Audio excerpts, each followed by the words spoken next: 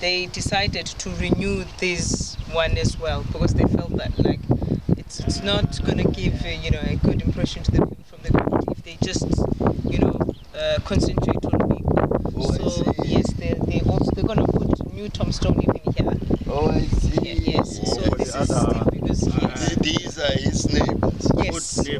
His neighbors. Yes. Oh. Brilliant idea. Okay. Yes. All right. So why was there a need to renew? What was it?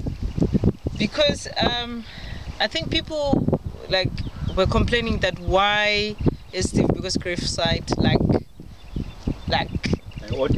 ordinary, you know what I'm saying? But of course that's how he wanted things to be done. Even the Buffalo City approached the family saying that no, we want to do something big for Steve, but the family was like, no, let's rather put that wall. The wall that you see was supposed to be Steve because, Oh, I see. Let's That's right. concentrate on that so that everybody can feel like, okay, this is, they belong here.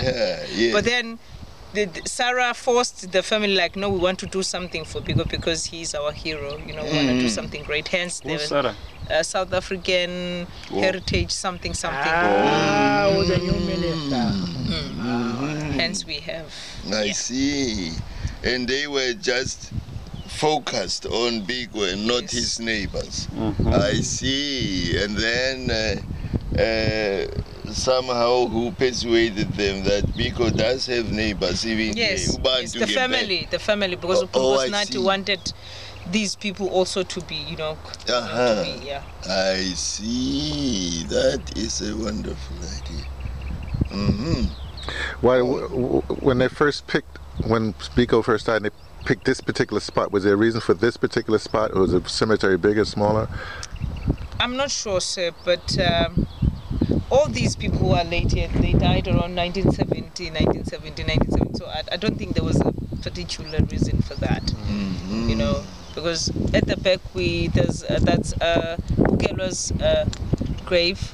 That's Steve Biko's older sister. That's where she's laid. So and after that, you see there are these guys as well. So I don't think there was. I see. They go according to the plan at the time. The cemetery plan at the time. I see.